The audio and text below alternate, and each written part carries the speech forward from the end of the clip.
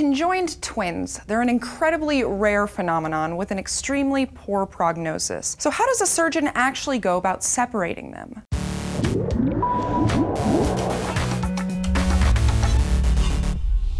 Hey guys, Tara here for DNews, and if you haven't heard the news, there was a pair of conjoined twins born in Texas back in April who in a few months will be undergoing separation surgery. It's an incredibly risky procedure that's only performed when doctors are convinced that their present quality of life is so low the surgery is basically necessary. It's also incredibly rare. Only about 1 in every 100,000 live births is conjoined twins, and 60% of them don't make it past the first few days of life. Essentially, it's an abnormality that occurs in the process of identical twinning, and it's believed to happen very early on, between 13 to 15 days after fertilization. In normal cases of identical twins, the embryo splits off into two, but for conjoined twins, that splitting process halts, and the place where the embryo remains fused eventually becomes the part of the twins that are connected. This particular pair of twins in Texas happens to be joined at the chest, and they share a liver, a diaphragm, intestines, and a pericardial sac, which is the tissue that lines your heart. Technically, this kind of pair is referred to as Doppelgängers twins, and they comprise about 30% of all conjoined twin cases. According to doctors, it's actually one of the most ideal scenarios for separation surgery, which brings up an interesting question. How do you actually separate twins who share vital organs? Well, it turns out that in most cases, you really can't. The most common type of conjoined twins are called thoracoesophagus twins, meaning they share a heart. And that's the most difficult operation because it involves sacrificing one twin's life in order to save the other. Craniopagus twins, which are twins who share a skull but not a brain, also present a unique problem. Surprisingly, the hardest part there isn't separating the skull, it's dividing the blood vessels in such a way that one or both of the twins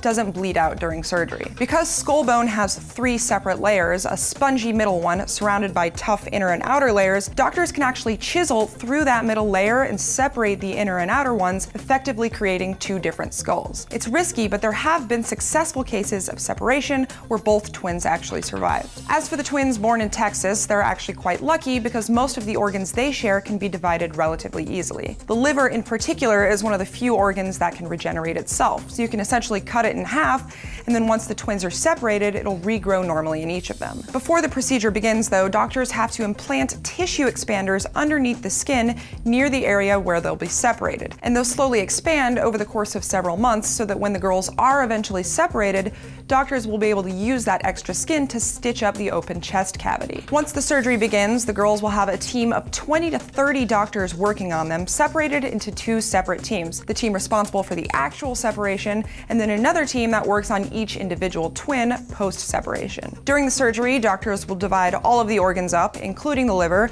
as well as the diaphragm and the intestines. Intestines, of course, cannot regrow themselves, but you can cut them in half and reconstruct them so that each twin has a functioning organ. They'll just be half as short as normal. Like most kinds of conjoined twins, the hardest part isn't necessarily separating the organs, it's separating the blood vessels and knowing where to attach each one. That's why surgeries like this usually require dozens of doctors, each with different specialties. It is truly a life or death version of the game operation, and I can't even begin to imagine how difficult it is, so we wish these girls all the best. And in the meantime, if you guys have any questions, comments, anything you want to say about this episode, let us know in the comments below. Otherwise, thanks for watching.